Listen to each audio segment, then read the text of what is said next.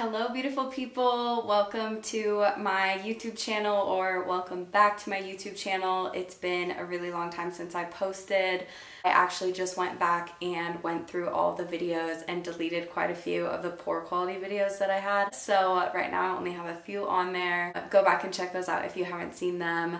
They were from 2 years ago when I was living in Reading, and that's kind of where I'm going to pick back up to catch you guys up on where my life is at now. And a lot has been going on in the last 2 years, of course. If you've been keeping up with me on my Instagram, you know a little bit about that, and I appreciate you all. We're in quarantine right now, and what better time to jump back onto a project that I kind of let flop in the craziness of life. So today I'm going to film a get ready with me. I'm getting ready to film a bikini try on haul for TT Tonka. I have 18 swimming suits that I'm going to be showing you guys, so super excited about that. But that's what we're gonna get ready for today, and I figure I might as well turn it into kind of a life update, reconnecting video as well. So I've got my makeup laid out here. We're just gonna get started and get chatting. I'm Italian, so have to start with a matte primer, so a little Sephora Smooth Matte Primer. I want to start talking about when I moved back in 2018. So I was living in Redding, California 2 years ago, and I moved there for Bethel Church, and at post-college just wanted kind of a change of scenery.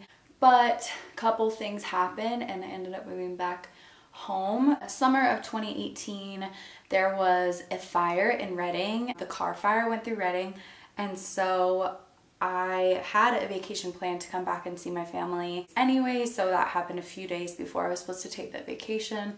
So that got pushed ahead and I came back to Montana. Browser next, I use the Benefit Goof Proof Brow Pencil in 3. I don't have any brow gel right now, but so give you a little bit of backstory. My stepdad, he's had prostate cancer for 7 years now, I want to say. He did have his prostate removed and he was doing some chemotherapy and all this kind of stuff. I don't know if any of you guys have been through that either, but it's a long process, lots of ups and downs, and so he had been doing pretty well for a while. While I was there, we actually thought that he had a stroke because he was losing control and feeling in his arm and his leg. We had to rush him to the hospital, and he ended up getting life-flighted to the Billings Hospital, and he had a brain tumor that had started to bleed. So they took him in and he had brain surgery the next day and removed the brain tumor, and then they tested it to see if it was cancerous, and turned out that it was. So the prostate cancer had spread to his brain. They didn't really say like what was going to happen after that, because they said they've only seen 2 people that has happened, and one didn't make it, died in the helicopter ride, and the other person is working in the hospital 7 years later. So with cancer, you just like never know. Anyways, he was on the mend. I went back to California because I was going to Burning Man that year. That's the only year that I've been to Burning Man. That was absolutely incredible in itself. And then after Burning Man, I decided that I was going to move home to be with my family and kind of help out in a time of need. Let's see, what's next? I'm gonna do some concealer and just like touch up my brows a little bit. I'm using the CoverGirl True Blend Undercover Concealer. Looks like that. I don't even know if you guys can see this, but hopefully you can. So after I moved back from California, I got a job at the Yellowstone Club, which is a private ski and golf club in Big Sky. It's not super well known, but a lot of like celebrities and a lot of very wealthy people go up there for vacations, like with their families. I was working as the culinary admin.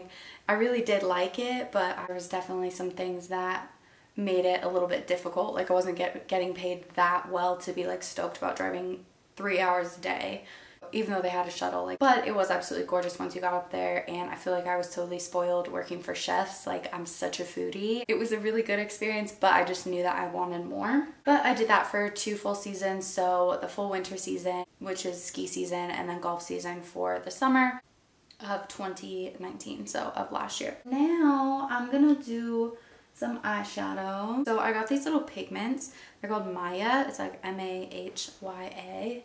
And I got these from one of the shows that I work. This one's called Fairy Tale. And then I'm actually going to do some sparkles also on top. I worked at the Awesome Club, kind of loved it. But I just knew that that wasn't quite like exactly what I wanted.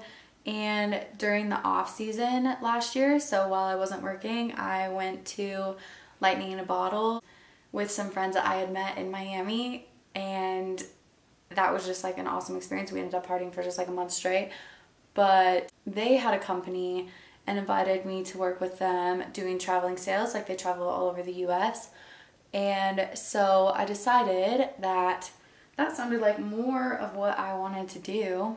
Okay, next I'm gonna take, this is just like a little Sephora palette.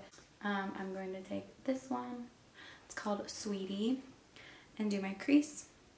I just like really like the idea of working commission, like not working a normal job. The 9 to 5 I just did not feel was for me. Plus I was gonna be working with my friends and traveling at the same time, and if you know me, I absolutely love to travel. At this point, so my stepdad had recovered from the brain tumor, and he actually was back to work after not too long. He does construction, like he was a foreman, he knows all different types of construction, and eventually one day he was working, and this was like towards the end of the summer I think, and actually fell at work, and because the prostate cancer had spread to his bone before, when he fell, his hip broke in 4 different places, and it wasn't healing, and they tried to do like some more radiation and stuff, but that left him pretty much immobile. Obviously could not go back to work again. They told him to stay off of it. But that's, I think, when things started like taking a turn for the worse. My stepdad's health has been like slowly declining, and now he's actually in hospice care in our house, and my mom is his full-time caregiver. My little brother and I have been staying with the family, and then my older brother is just a few hours away. And now I'm just gonna take, this is literally like a little Maybelline palette. I really need new makeup, and I'm just going to do a little bit darker into the crease and make it nice and dark. Now I'm going to cut the crease with some of that concealer again. Then in November is when I started working with my friend's company, and first we went to Salt Lake City and we were there for 2 months. And then in January we went to Denver to the stock show, so National Western Stock Show in Denver, for a couple weeks, and that was super sick actually. I've never been, and I actually used to live in Colorado, and I'm kind of a cowgirl at heart, so that was really cool to see. And that, my babes, is how you do a cut crease. And then I always like to clean up this edge a little bit. Like that. Boom. Then, after the stock show, we went to Huntington Beach and did a marathon there, and then came back to Montana for a little bit, and then I went to Costa Rica for Envision Festival, and that was just wow. Whole experience was absolutely incredible, and I'll tell you a story all about how we actually wrecked our rental car and almost died in Costa Rica. That was pretty crazy, and a couple like scandalous other story times I'll be telling just on my OnlyFans, which I will talk to you about too. We got back March 1st, and then we were scheduled to go to LA for my birthday weekend, which is March 14th, and we were going to be working a show that weekend, but of course, you know, that was the weekend that everything got shut down, and so that show actually ended up getting canceled. Of course, there goes my work. Now that I've got the shadow done and the brows, we're gonna do foundation. Actually, I'm gonna do the sparkles first. Doing a bold look, okay? I love sparkles. I turned 25 this year on March 14th. If you know me, my birthday is a huge deal to me, so I'm always doing a fun trip for my birthday ever since I was 19.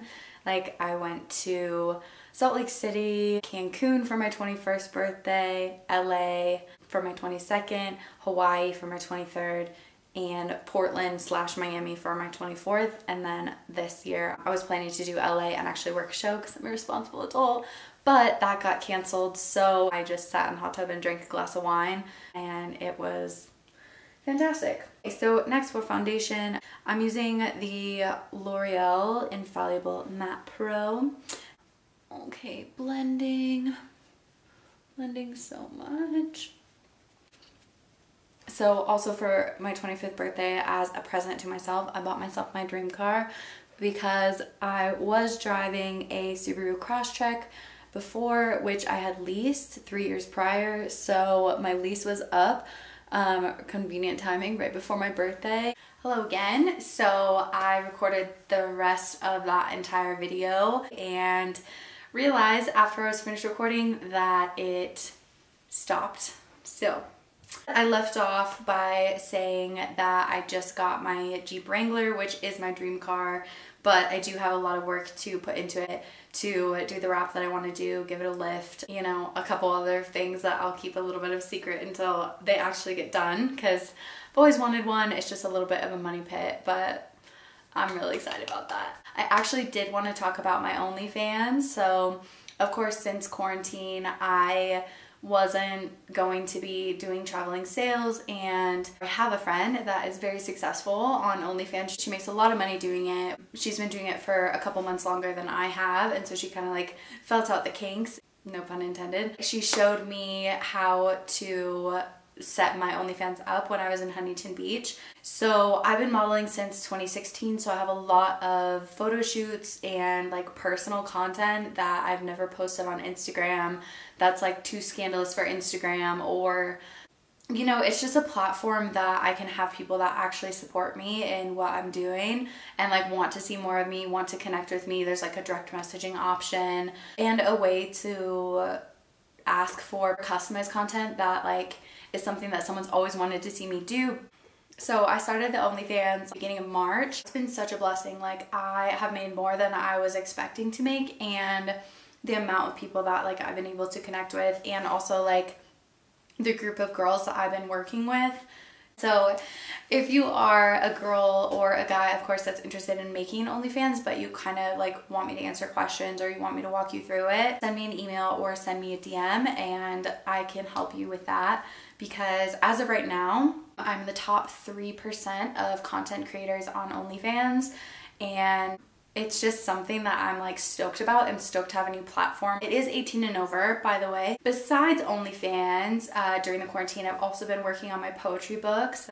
I put it off for a while and I'm just now starting to go back into it. I kind of have all the pages sorted out how I want them to be, but like making sure it has the right intention before I send it off to illustrators.